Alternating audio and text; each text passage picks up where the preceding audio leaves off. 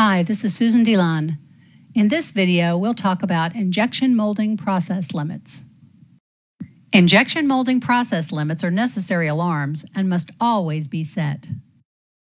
We have observed that many in the injection molding industry ignore these process limits. Some of these limits are the following. Maximum injection pressure limit. The maximum pressure, or peak injection pressure, should happen during the transfer to pack. The limit should be set from 5 to 10% over the peak injection pressure. Upper and lower cushion limits. The cushion is the last position of the screw. The upper limit is just above the cushion, and the lower limit is just below the cushion. A starting range could be plus or minus 5% of the distance at the transfer position. Later, that range between upper and lower limits is readjusted in such a way that the significant dimensions and attributes are in compliance. Recovery time limit. The recovery time is the time it takes to move the screw from the cushion to the recovery position.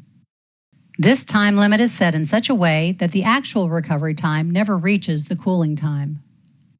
The limits: maximum injection pressure, upper and lower cushion, and recovery time.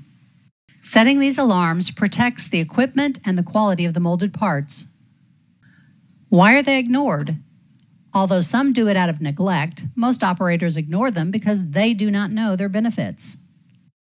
What would cause the maximum injection pressure limit to be reached, and what could be its consequences?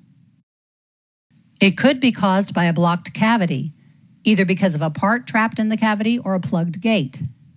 The injection unit is programmed to fill 100% of the mold. If for some reason a cavity is clogged, the control has no way of knowing and will continue injecting, causing high injection pressures.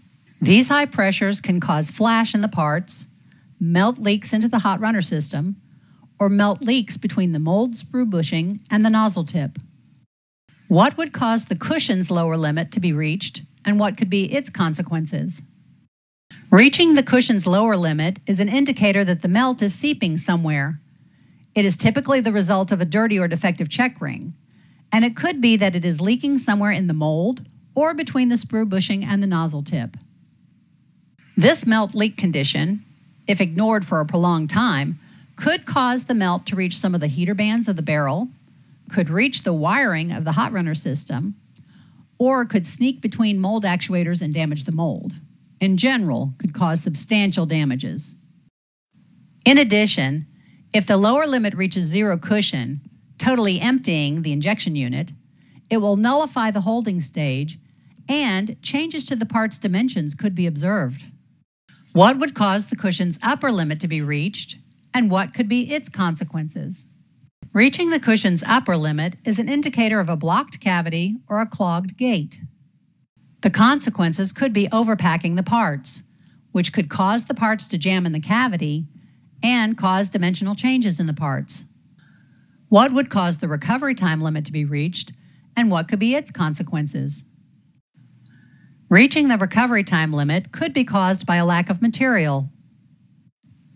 The melt in front of the check ring pushes the screw towards the recovery position, and if the resin feed is interrupted, the recovery time will extend.